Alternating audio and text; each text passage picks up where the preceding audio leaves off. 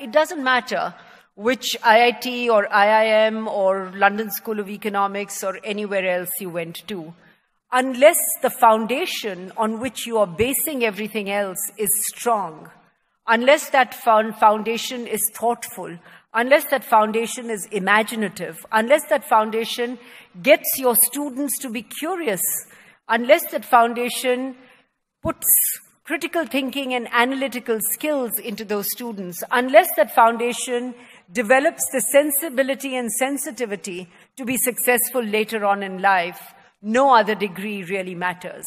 80% of engineering students who are not employable. Over 90% of MBA students don't end up getting a job. As a recruiter, I have sat on the other side of the recruiting table and seen over the years a gradual deterioration in skills that are very, very critical to success.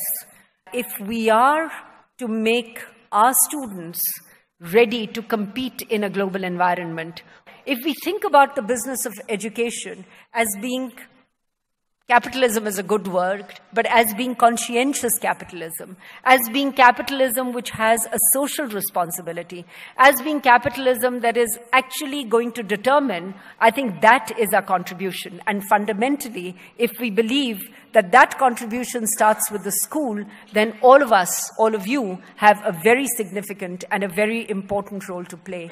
Thank you very much.